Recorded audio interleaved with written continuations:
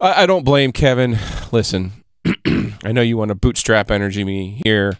You've been on this kick lately. Just play through it. It's okay.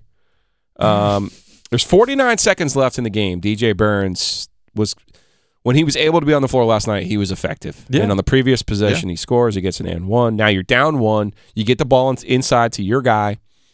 He's being guarded by Jesse Edwards. Jesse Edwards is 6'11", 230. Mm-hmm. I get there's a weight discrepancy there. That's a straight-up flop. That's all it was. There were a couple flops It was a pure flop. Joe Girard was atrocious. And for the referees to award Edwards for flopping is what needs to be fixed with college basketball. Mm-hmm. That's the part of college basketball. Take the timing, take the score out, take all of it out. You're a grown-ass man amongst the league leaders in rebounds and block shots. Mm-hmm. You're 6'11". Play defense. Attempt to block the shot. To be Herm Edwards, be a man, put your name on it. Yeah. Okay? You don't need to flop like a baby. You don't need to flop like you're in 5th grade. You don't need to flop like this is Hoosiers and you're playing the city team and you're not good enough to compete. You're good enough to compete. You didn't. You flopped. You fell. It's a garbage play. They need to get rid of it. Well, they're trying to.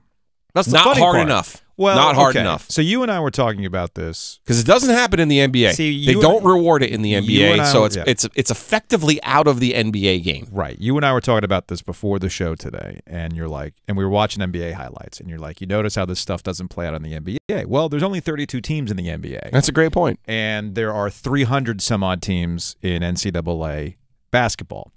And that's ultimately the problem and why it's not bootstraps energy that you're trying to make fun of me on. It's, no, you've been on this big kick, though, lately. Well, and I get it. You're tired. I mean, listen, you have radio scars. You have more radio scars than I do. So there's been a lot of day afters where you've had to talk about officiating. So I get that part of it. But my point is, if you truly wanted to improve the game, which they should, they've tried to. But you know why it comes back to rewarding guys who flop? Why they reward dudes for just getting in the way? When you're dealing with 300 some odd basketball teams, those that are not as skilled as a Power 5 team, and even those within Power 5 conferences, the discrepancy between a Duke and a Carolina and a Georgia Tech, who's essentially playing free basketball these days, that you have to find ways to even it up.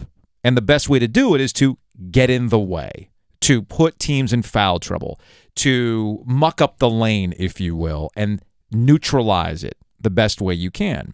And if he was barreling down the lane, I would say to you, you know what? That's an acceptable basketball play. He was not. He was backing him down in the post. This wasn't somebody driving and you saying, you know what? I'm gonna be tough enough to stand in the way and take this charge. No, man, it's not basketball.